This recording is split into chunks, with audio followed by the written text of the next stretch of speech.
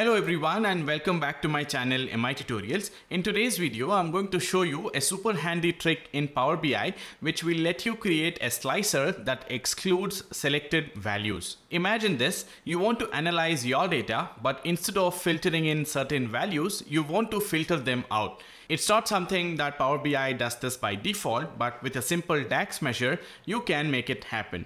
When I make a selection on my slicer here, for example, if I chose bakery, I no longer have bakery appearing on my bar chart. Likewise, I can make multiple selections in here, and whatever categories that you select here from this slicer, they will be excluded from your visual. So I'm going to teach you how to do this. So let's get started with this tutorial. Let's go to the data modeling tab and then let's click on new table. Let's create a new table here with the distinct categories. So I'm going to just call this table here as categories is equals to, and then I'm going to use the distinct function and pass in the category field that I have in my orders table and then click on confirm. We've now created a table here which has the unique list of categories, and if I go to the model view here, you will see that I have the categories table that is created here. And make sure that this is a disconnected table. We don't have to connect this table with our fact table here.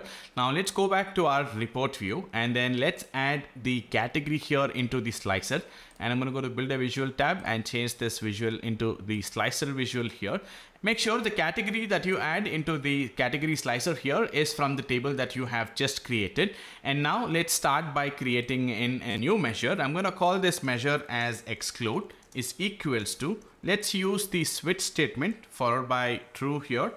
I'm going to check if my category field here is filtered or not. So I'm going to pass in the category here and then close the bracket here followed by a double ampersand. I'm going to use an AND function here to check for another statement, and this time I'm going to use the values function here, values, and then pass in the category field from my fact table, close the bracket here and then say in. And then I'm going to type in values again, and then this time pass in the category that we have created manually. I'm going to close the bracket here and then followed by a comma. The result here needs to be 0 else 1. I'm going to close the bracket here and confirm. And now let's select the bar chart visual that we have here, and then let me bring in the exclude measure that we have created into filters on this visual, and then I'm going to say is 1 and click on apply filter. And now when I make a selection on the slicer, you will notice that bakery is no longer category available on my bar chart. Likewise, if I select snacks here, you will see that snacks is no longer appearing on my visual. So this is how you'll be able to exclude values based on the selection of your slicer. So that's it guys in this particular tutorial. I hope you enjoyed this tutorial. You learned something new today. Please consider subscribing to my channel for more such tutorials.